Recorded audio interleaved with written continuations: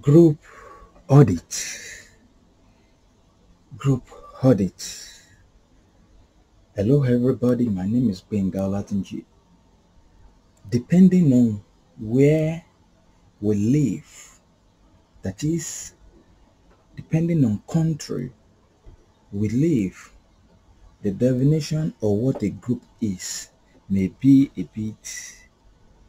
influenced by where we live, but based on accounting practices and the basic definition, when we audit many organizations as a singular entity, we will say they are a group of companies. So a group of company could comprise of subsidiaries, associates, and all these names actually could be redefined based on International Financial Reporting Standard and any other applicable accounting standard.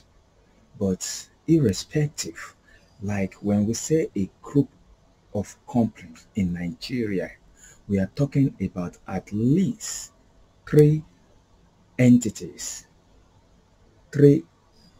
Basically, there must be at least 3 entities, companies, organizations that have come together to become one. If they are not up to 3, they could not be called a group of companies. So that was why I started by saying, depending on where we live or country we come from or hearing me from. But a group audit, simply put, we can say a group audit is audit of a parent company and its subsidiaries. Audit of a parent company and its subsidiary. So basically, that is what a group audit is. So when we are talking about group audit, there are a lot of other things that we must talk about. So today we'll be looking at joint audit too. But we should know that joint audit is different from group audit. We shall also look at what a component is and what makes a component significant and others not significant. We are going to look at letter of instructions and what are the contents of a letter of instruction. So these are some of the things that we are going to be looking at today. Group engagement, the group engagement partner, group engagement team. So these are some of the things that we will be looking at today. And this topic is governed by ISA 600. ISA 600, that is International Standard on Auditing 600, governs everything about group audit. When we are talking about group audit, we cannot but mention component audit. We cannot but mention component audit. So who is a component? A component basically can be said to be any unit of organization within a group.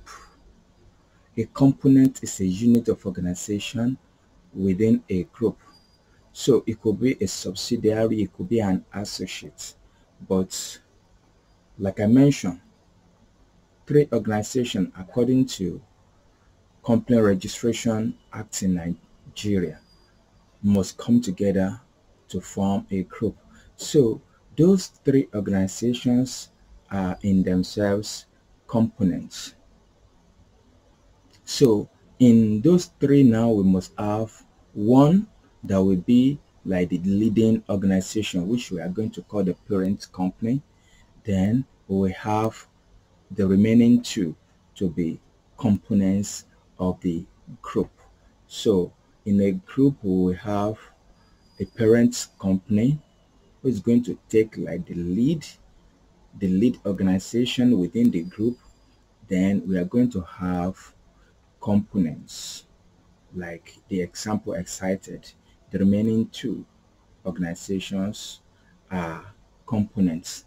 It is important for us to stress it that even though they are components, they are separate legal entity in themselves, able to sue and be sued, and components too should be audited or must be audited because they are an organization.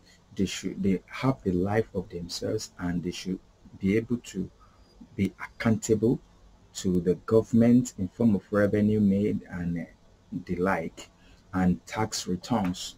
So components too, we have component auditor.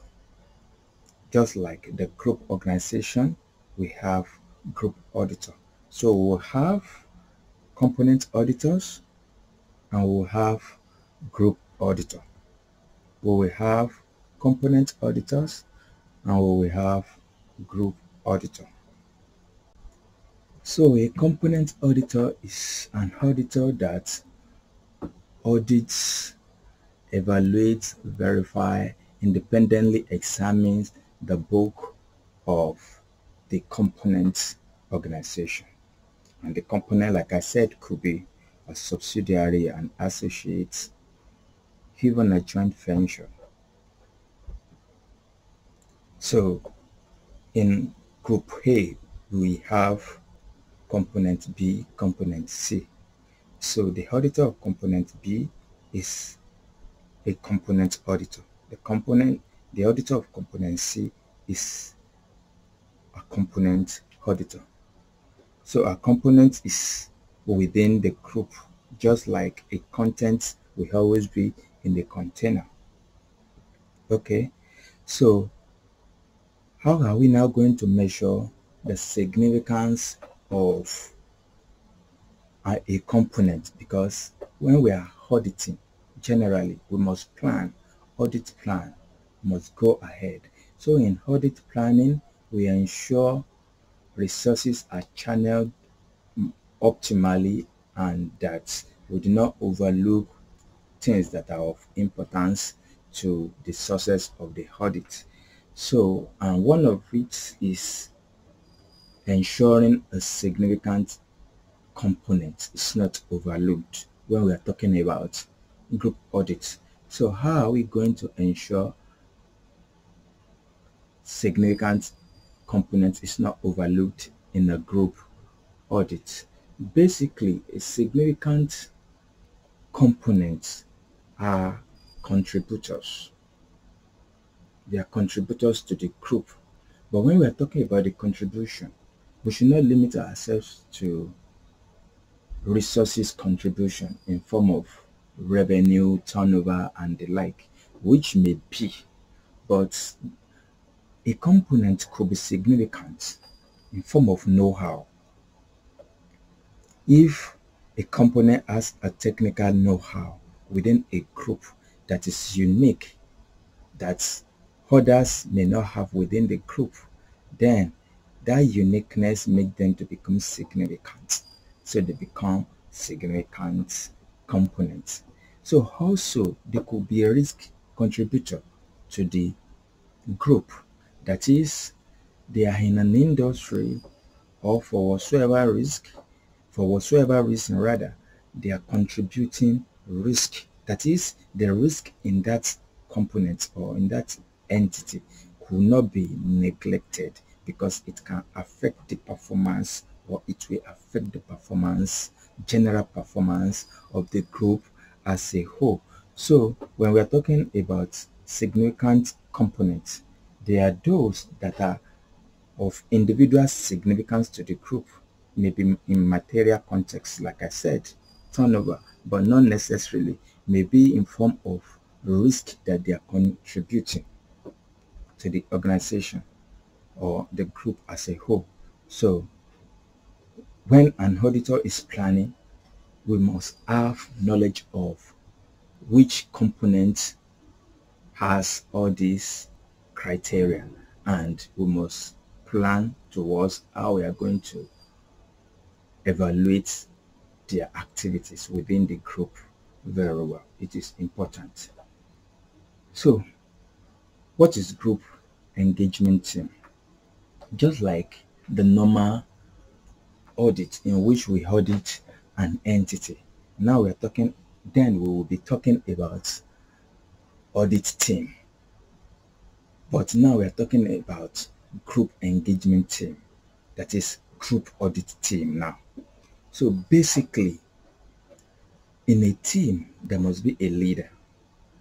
Unlike before that, we have engagement partner as the team lead of a singular audit. We will be talking now about the group engagement partner. Group engagement partner, which may be a partner from parent company's auditor, but not necessarily. And I need to emphasize this, that a parent auditor audits the parent does not necessarily mean that the auditor is going to be or become the group auditor. They may be, they may not be, and we are going to get to that soon so that we'll be able to flesh it out very well. The group engagement team is the audit team responsible for the audit of group financial statements as a whole, both the parent company and the components within it. So the group engagement team must ensure that they give a singular opinion concerning the organization, the group as a whole, and the group engagement partner is going to take the lead, leading the group engagement team. So the group engagement team must strategize. I want to believe we still remember audit strategy memorandum, which we can equally call audit planning memorandum.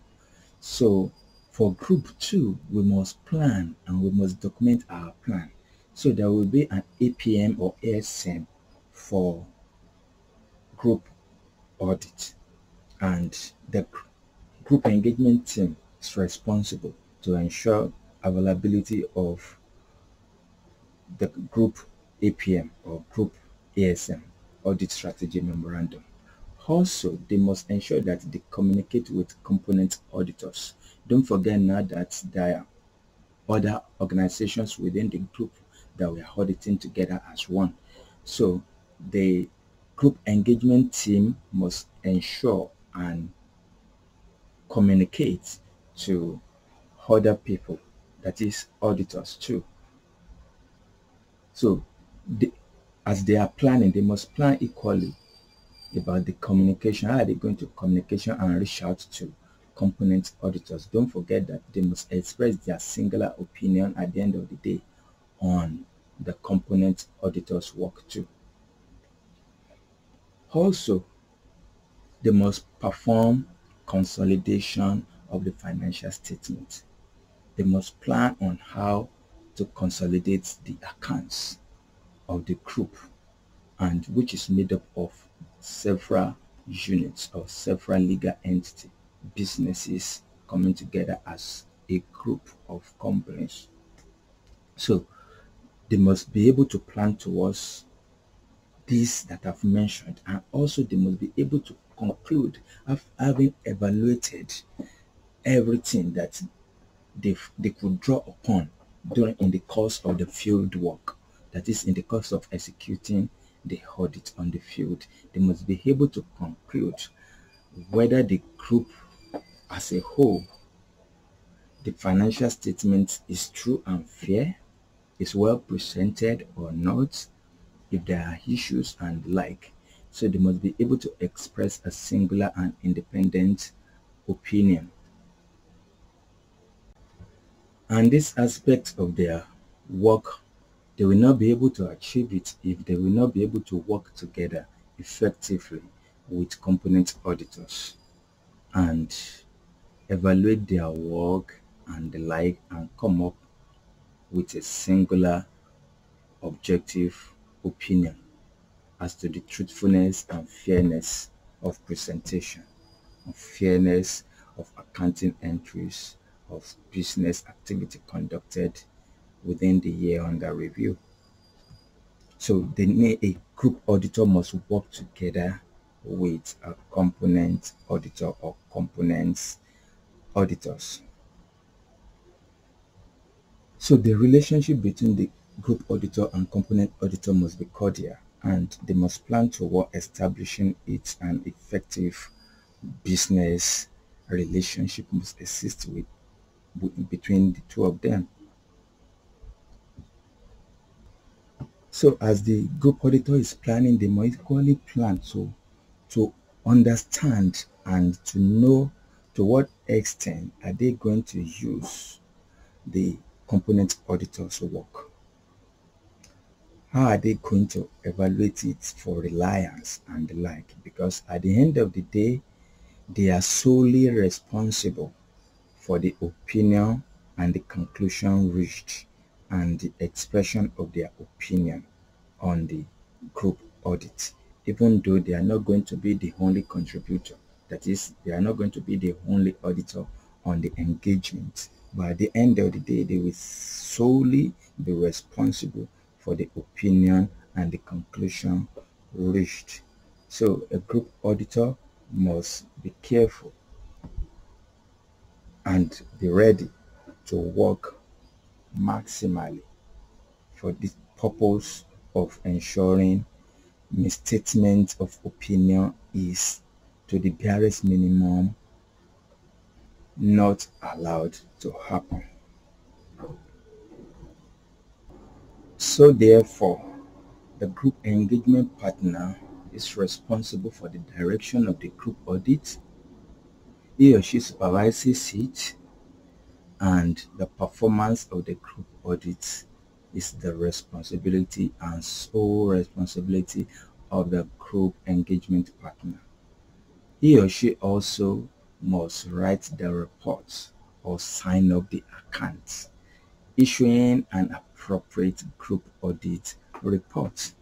So nobody is going to do this for him or her. It takes full responsibility for the conclusion reached and the opinion expressed. Let us move on to how are we going to, as auditor, accept a group audit engagement, accepting an appointment as group auditor.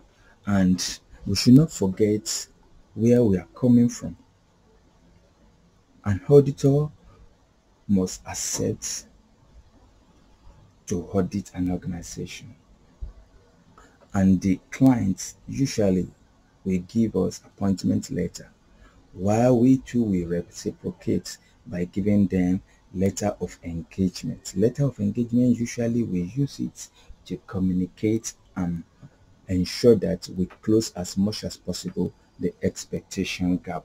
All this that I've mentioned, the expectation gap, there is a video for it if we want to learn more and the like, because we are on audit of a group account now, and to a greater extent we've covered a lot when it comes to advanced audit skill. So please check it up as we continue. It is a normal practice usually for a parent auditor to become a group auditor, but we should please know that it's a separate appointment. Group audit is an appointment on its own, and being an auditor of a parent company is a separate appointment on its own. So it does not necessarily mean, therefore, that a parent organization auditor automatically becomes that of a group audit. But many times it could happen, but I'm emphasizing it that they are separate appointments and they should be looked at that way, because for an auditor to become a group auditor, even though they are formally or recently they are group parent auditors rather, but care must be taken. They need to ask themselves question that do they have the capacity, do they understand the group, as a whole, not a parent organization now, because majority of the time the parent organization usually are like an administrative organization. I don't want to use the word administrative office. That is basically it's a formal organization to front other organizations within the group, so that an auditor could audit that particular organization, which we call parent now, does not necessarily qualify them to be the group auditor rather. So to be a group auditor, it takes another level of technicality, another level of understanding the organization as a whole. Now we are talking about group that will be made up of nothing less than 3 organizations. So understanding them, understanding how the components operate, understanding how they communicate within the group, understanding the industries in which they are. The group auditor that want to take up the appointment of a group audit must be able to answer series of questions. Do they have capacity to and resources to deliver the audit? Because audit requires level of resources, competence, staffing, meeting the deadline, and the like. So these are some of the aspects that a group auditor must be able to answer before taking up appointment of a group auditor. So they must obtain understanding of the group and its components, the environment they operate, the industry they operate. They must know which component is significant within the group and why are they significant. Like I mentioned before, they could be significant because of the risk they are contributing. They could be significant because of technical know-how. They could be significant because of maybe the turnover that they are contributing to the organization, and so many other factors could make them to become significant components. So who is auditing the components? They must know.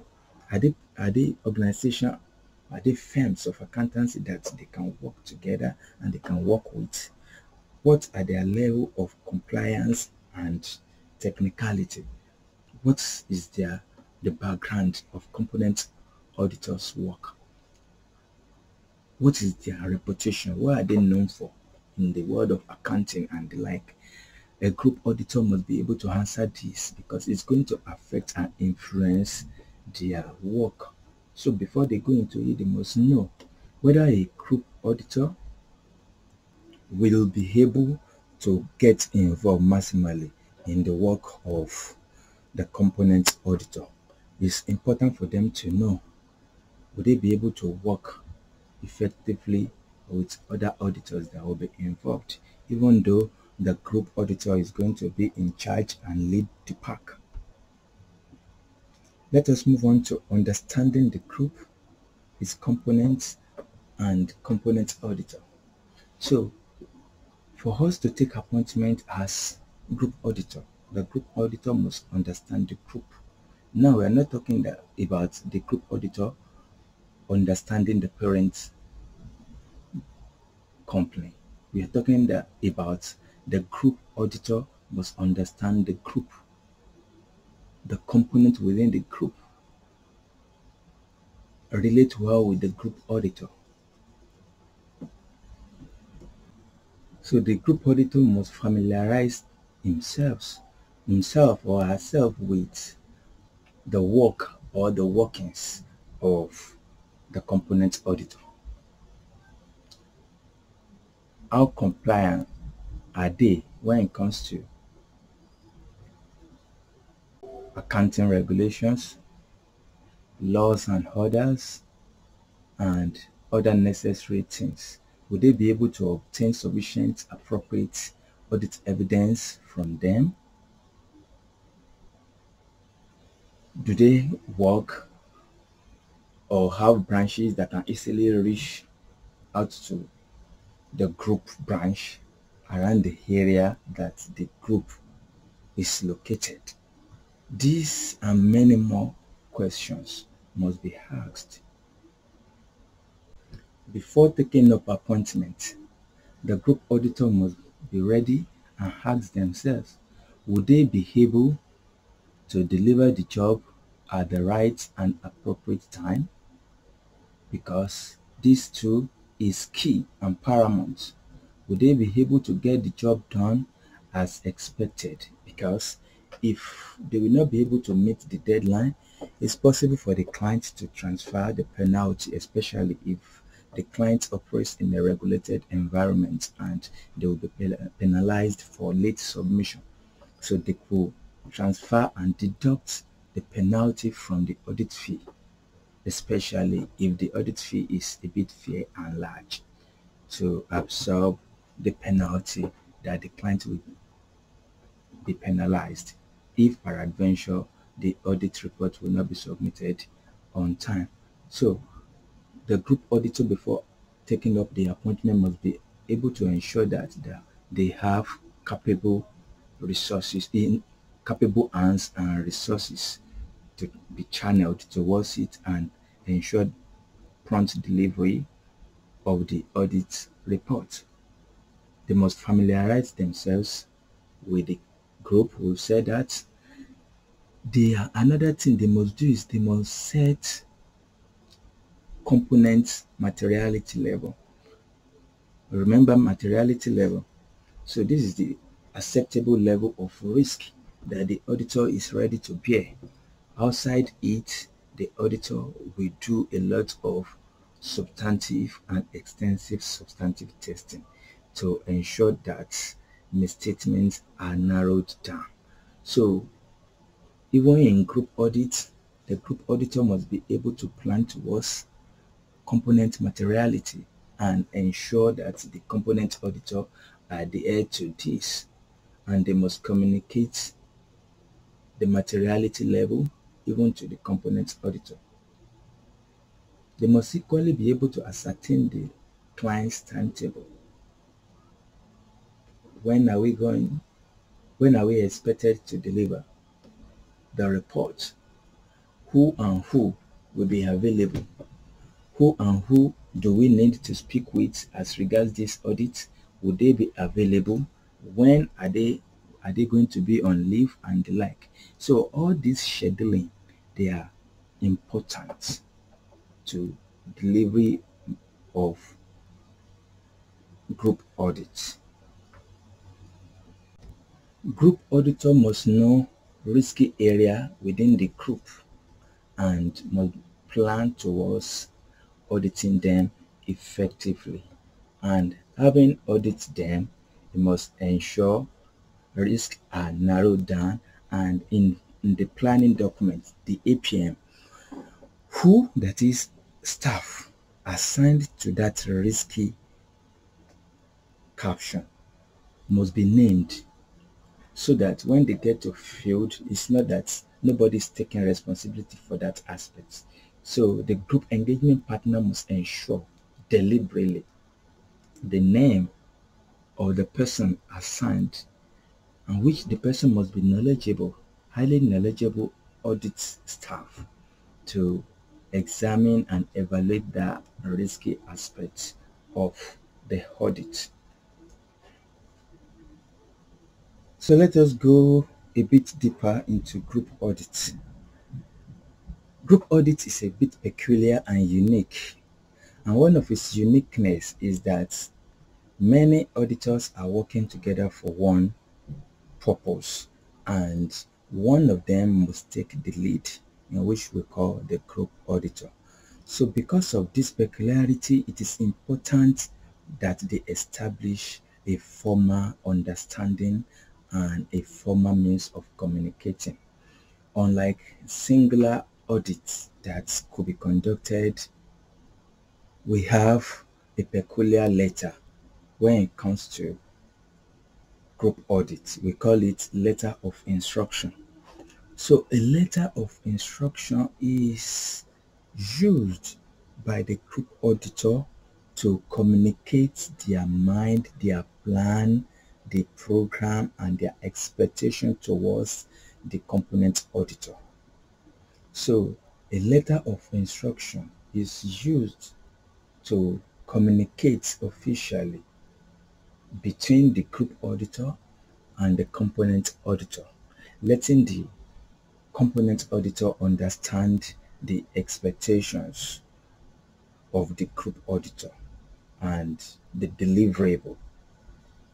And having done all, the component auditor at the end of the day too must be able to submit their report or a memorandum of work performed or report of work done or work performed back to the group auditor. This is to ensure formal understanding, formal communication, and taking responsibility for the aspects that component auditors have contributed to the group audit. So a letter of instruction will be required when we are talking about audit of a group company.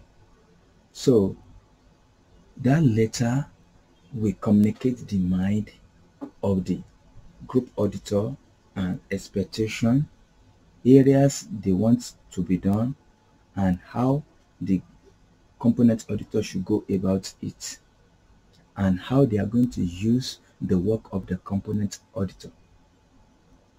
So these are key things that must be in a letter of instruction, and letter of instruction make it another unique form of exercise which we may not find in other singular audit work of an entity. Other important aspects of letter of instruction that we are going to find is the letter should contain like a formal request appealing to the components of auditor for their cooperation, also admonishing them to comply with ethical guideline, ethical regulation, and like, even though they are all auditors and professionals in their own right and capacity, but formally to communicate expectation, they must let them know that they need their cooperation. They will value it that they operate ethically and follow ethical guideline and principle of the profession. Also communicate component materiality formally. Also identify significant risk areas in the operations of components, activities, and businesses. Also, if during the time they were planning, the group auditor could understand or probably were given a list of related parties, should make it available to component auditors too, so that they can be on the lookout to ensure transactions, even from the side of components, are conducted at arm's length. So the list of related parties will be part of what they are going to put in the letter of instruction. So for letter of instruction, I've mentioned quite a few. I say a letter of instruction is a series of instructions passed on from the group auditor to the component auditor, stating their expectation as it requires the work to be done, the materiality level of work to be performed, the cooperation, the ethical requirements, significant areas, and related parties that they may be on the lookout for. So having received letter of instruction and the work is already executed, the component auditor must come back with a memorandum of work performed or report on work performed. And when we are talking about report of work performed, what should be components of it? So that is what we are going into. what are the contents of report of work performed or memorandum of work done, as we may equally call it. So there should be a statement of compliance. Don't forget, in the letter of instruction, the group auditor, was telling them to comply with ethical requirements.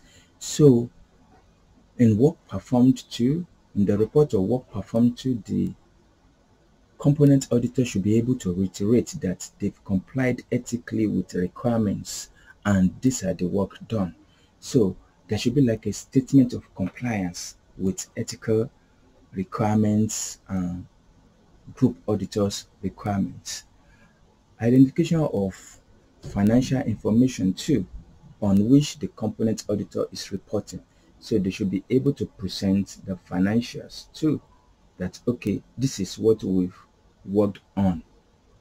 If there are any instances of non-compliance, audit observations and the like, they should be able to state it, that these are audit observations, maybe in form of process weakness, internal control weakness, and maybe control environment generally.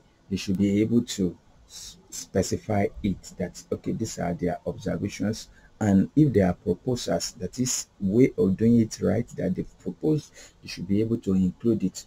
If there are audit adjustments in the course of their work, they should be able to include the audit adjustments. And if there are misstatements in which the management of the component is disagreeing with the component auditor, they should be able to specify it too. Reason being that the group auditor will be able to follow it up. But if they are silent on it, well, the group auditor might have not known or come to their knowledge and they may not be able to action it. So it's important that they state areas like this and they expect their expectation for follow-up from group auditor.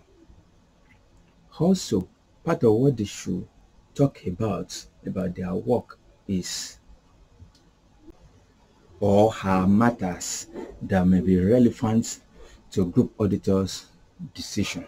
So in the course of their work, they've examined a lot of things. They should be able to advise and guide the group auditor who is not available on component audit. Material weaknesses in the internal control observed, they should be able to state it.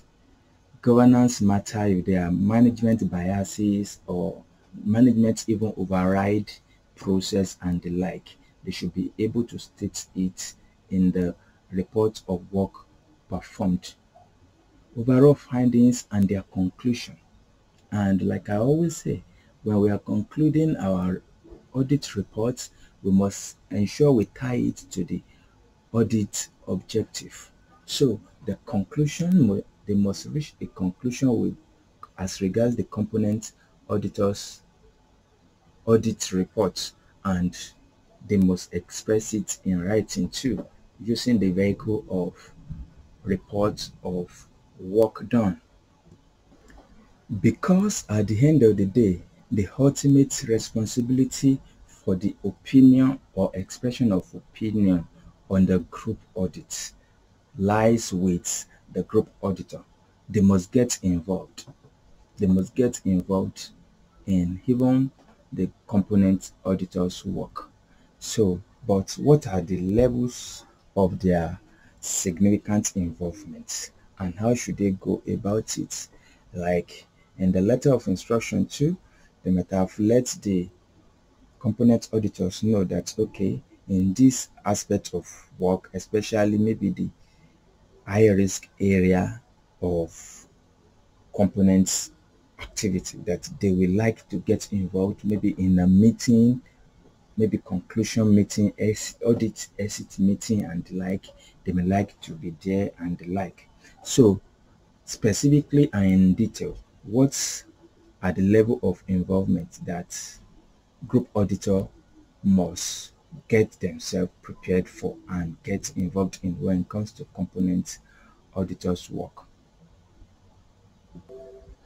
Material misstatements or material areas, risky areas, they must pinpoint it and discuss it with component auditor, so that by the time they are executing, they will lay it at heart that those areas must not be overlooked and thorough audit work must be conducted on them. They must review component auditors' documentation, audit files.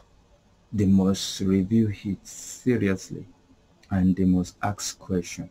They must be able to ask component auditors questions, because at the end of the day, it's not the component auditor that is going to express the opinion. It's going to be the group auditor. So if they are going to express the opinion, then they must at least know and understand what has been done. They must evaluate further audit procedures too, to be performed to address the risk area that they've stated. So they must be able to evaluate it.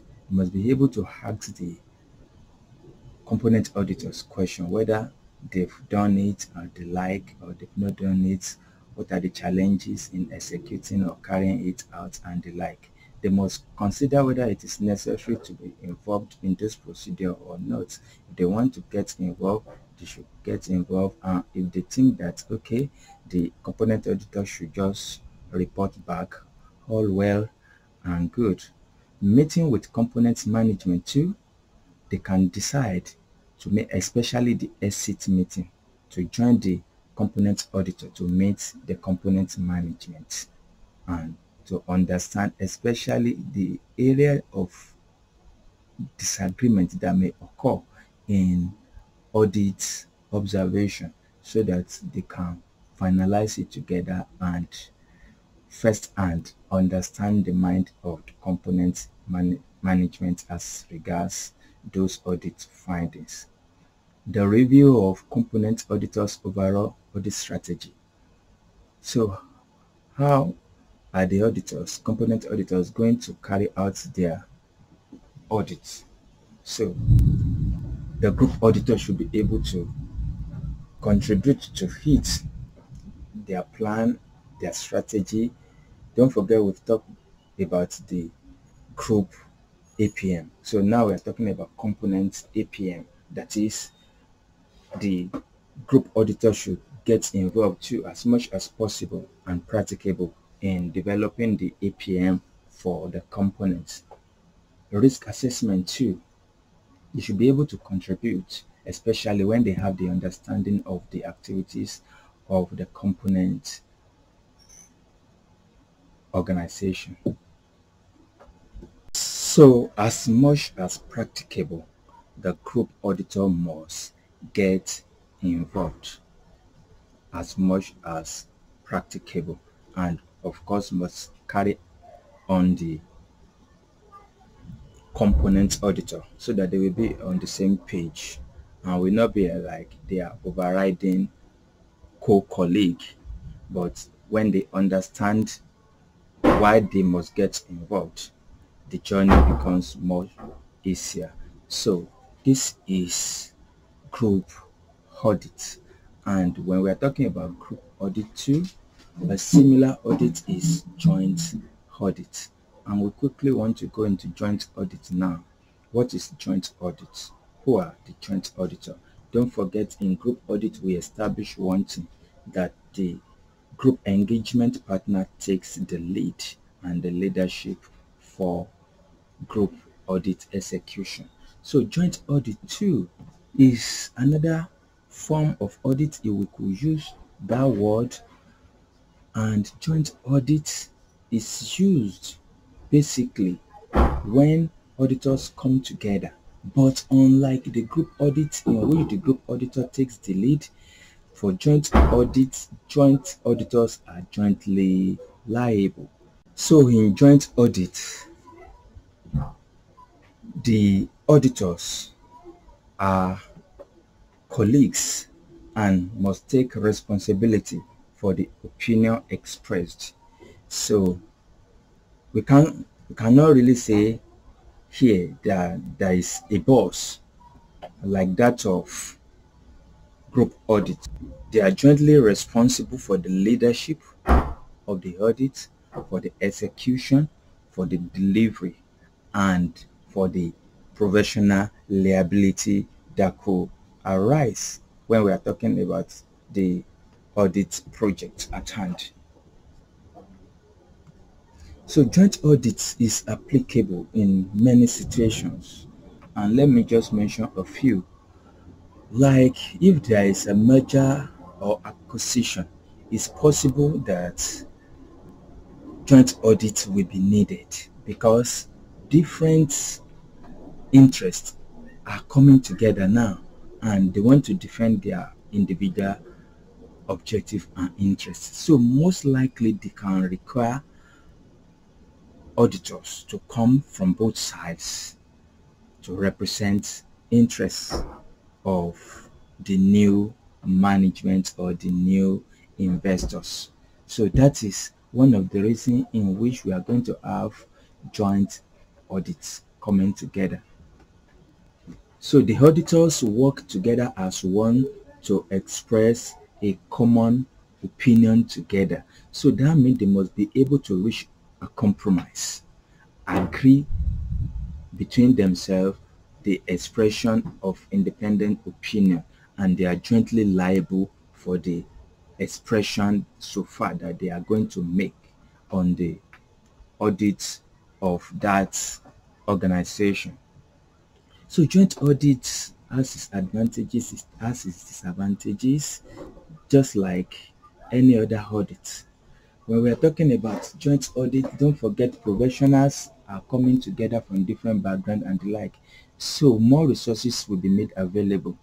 The audit could get done easily and expertise also will be contributed. So in their area of strength, so they can easily meet deadline, they can spread abroad easily and cover large geographical area and different branches because they are jointly working together and everybody can go to different places so that they get the job done on time. Of course, it has some of its disadvantage too because they are coming together, different expertise, different knowledge, different background. If agreement is not well done and carried out, it may be a constraint along the line. Who gets what done, at whose expense, what resources, who put the resources down, the availability of time, expertise, and the like.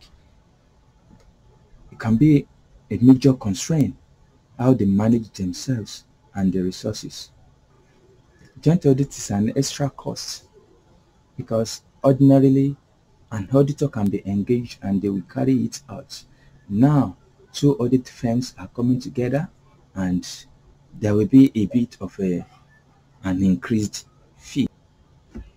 Also, if one of the auditors is negligent, because they are jointly liable, the two of them, the joint auditors, will be jointly liable professionally. So professional liability will come against them, and just because one of the parties, one of the auditors are or is negligent in carrying out their home parts of audit execution.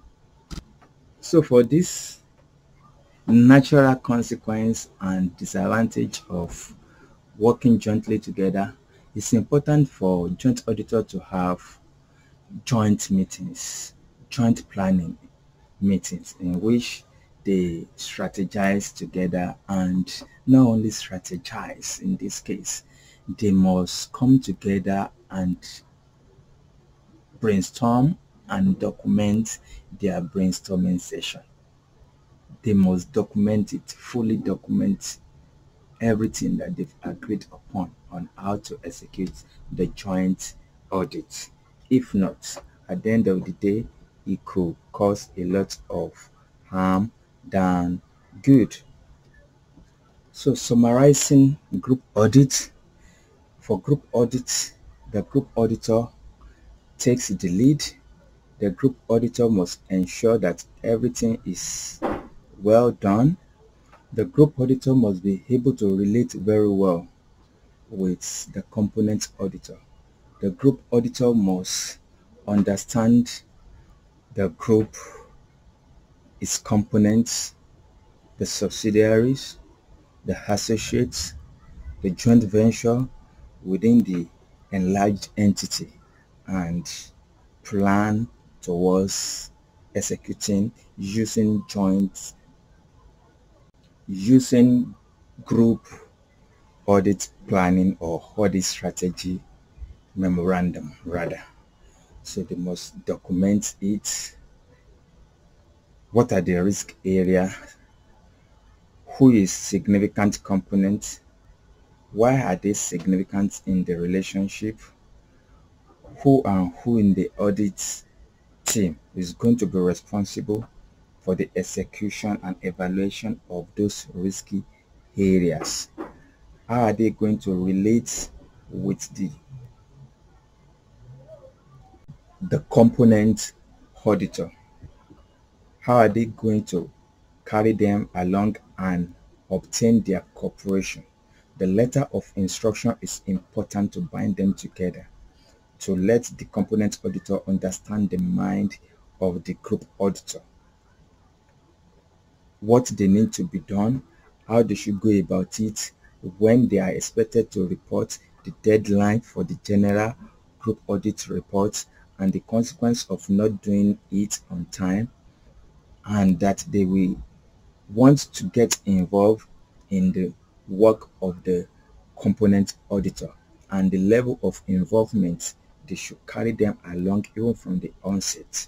And at the end of the day, they should let the component auditor know that they will require of them reports of work performed.